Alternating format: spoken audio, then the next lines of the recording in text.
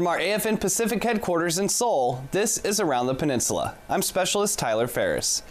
Everyone knows about the enemies that are at our front door, but what about the ones you can't see?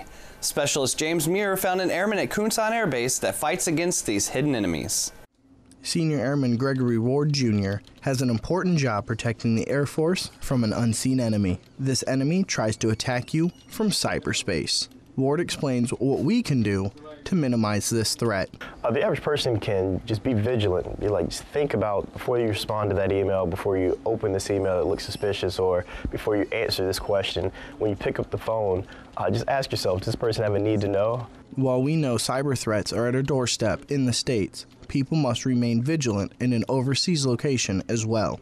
In Korea or in other overseas locations, you might be initially caught off guard or just excited about being in a new environment, a new place, that you become less aware because you're overseas. And it's the natural wear and tear of being away from home and things of that nature might make you vulnerable to not be as on guard or not be as vigilant as you normally would. Remaining vigilant is important because of the dangers that lurk around every corner. We put planes in the air. If we were to put a schedule out of what planes are flying in the air, what pilots, that automatically would throw up a red flag to someone else to say, well, these are the capabilities that they have, first of all. These are the hours of operations that they have. These are the personnel. And any of those things can be compromised at any point if we don't consistently protect those things. Remember that although you can't see your enemy, that doesn't mean they aren't there. Cybersecurity is everyone's responsibility. Specialist James Muir, Kunsan Air Base, Korea. For more information on cybersecurity and how to protect yourselves, contact your OPSEC manager. Bad weather often spoils even the best plans. Army Sergeant Junius Stone introduces us to one unit that won't let Mother Nature spoil their day. Elements from Mother Nature like rain won't stop these artillery soldiers from 1st Battalion 15th Field Artillery Regiment from training at Rodriguez Live Fire Complex. Despite the mud and the misery, they continue to do the job of flinging steel downrange.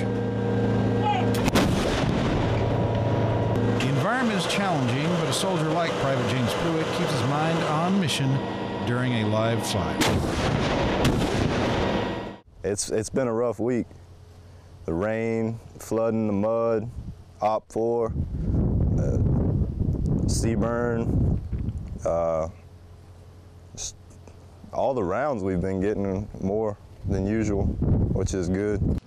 The training's intense, with noise on the ground, in the air, and thick armored hides surrounding Pruitt and his fellow cannoneers. No matter how messy things get, Pruitt focuses on the job. I've done a lot inside the gun, but most of the time I'm the driver. I keep it taken care of, keep it running. It's through focus and determination that soldiers like Private Pruitt help maintain the steady rain of steel. Army Sergeant Junius Stone, Rodriguez Live Fire Complex, Korea. The 115 Field Artillery Battalion provides indirect fire support for the maneuver elements of the 1st Armored Brigade Combat Team. Hispanic Heritage Month is celebrated September 15th through October 15th, but it almost didn't happen at Kunsan Air Base. Air Force Sergeant Chris Bevins introduces us to the airmen that helped preserve history. Meet Staff Sergeant Frere. He's the 8th Security Forces Squadron in CYC of Electronic Surveillance. These tools will be able to help us catch the bad guys. As a Security Forces airman, he's used to keeping the base safe, but it's his love for his culture that saved the day. Hispanic Heritage Month is important to celebrate. Like every other month that we have, that will recognize a different background of the people that represent the Air Force. But if it wasn't for Frere, Kunsan may not have had a chance to recognize Hispanics due to the high ops tempo and logistical issues. But because of his love for his culture, he made sure there was a celebration. We figured better late than never. We were able to bring everyone together for the same cause to honor Hispanic Heritage Month. So we just pulled all our volunteers together and got everyone passionate to pull it off. Thankfully, Kunsan airmen and soldiers got the celebration they were hoping for.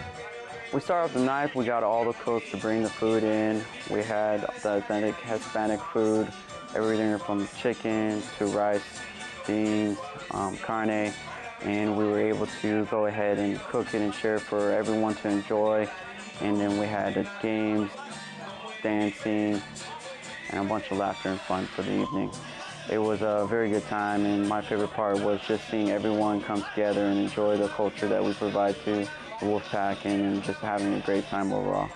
Thanks to Staff Sergeant Frere and his group of volunteers, Hispanic Heritage Recognition Month was a success. Air Force Staff Sergeant Chris Bevins, Kunsan Air Base, Korea. For more information on Hispanic Heritage Month, visit hispanicheritagemonth.gov.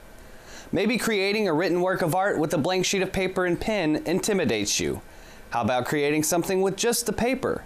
Army Sergeant Tamara Thompson discovers how an old art form can help you unlock the artist inside. Since its creation, people have discovered many ways to put paper to use. Camp Carroll ACS offers a cultural experience called Hanji to help service members and their families discover not only another type of art, but culture as well. Hanji is a really special type of paper. So there is no waste paper, no throwaway paper. You can redo make it if you have a mistake. When you're creating Hanji, you have a wide variety of options. The only thing limiting you is your imagination. Today we're doing these little plate trays with the Hanji rice paper. Mine's beautiful. Here, this is not mine, but it's beautiful. The Hanji class also offers a way to break from the usual and get out and meet new people, which can make learning this art form a lot more fun. When they come in here, they don't know anything about Korea. So we just try to teach them the culture. So what they can relocation is easier. I think it's good to learn about Korean culture. So if you come to the craft classes here, you're doing Korean crafts, and it's good to learn about the culture. Get involved with Korean culture. Army Sergeant Tamara Thompson, Camp Carroll, Korea. The paper used to make Hanji comes from the mulberry tree. How many times do you catch yourself singing along to a song while you're in your car? Maybe you daydream of touring the world, singing to thousands of screaming fans. Army Sergeant Stephen Donaldson introduces us to a soldier who's getting a little closer to the dream on Camp Casey. It's the final round of the Area 1 Operation Rising Star competition, and over 100 soldiers and family members filled the Camp Casey Gateway Club. But for some, being in front of crowds is a breeze. Everyone in my family sang in church growing up. When we were small children, we'd travel around with our grandparents and sing. I have a cousin that sings in Florida right now. That's how he makes his living. If you grew up in my family, you sing or play an instrument or both.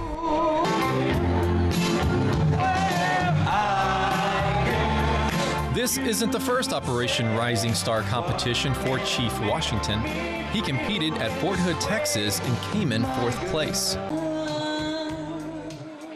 I'm going to be focusing on remembering my words, trying to make sure that I hit every note, because you don't want to forget the words or crack a note while you're on stage. Once you get started, there's no stopping. The show must go on.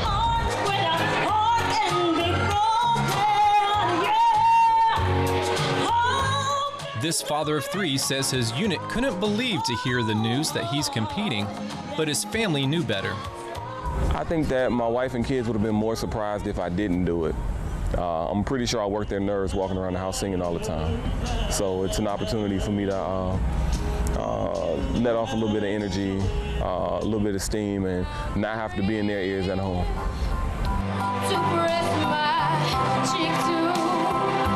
A veteran of war and the stage, it's clear to see he's at ease in front of the crowd. Just enjoy singing, so it was an opportunity to get up in front of people. You know, I'm not sure if I'm going to win or not, but I'm going to have a good time.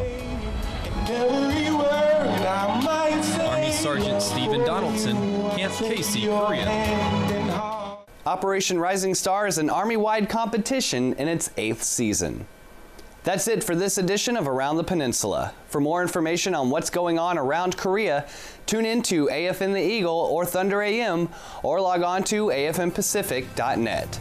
From Seoul, I'm Army Private Tyler Ferris. Happy Halloween.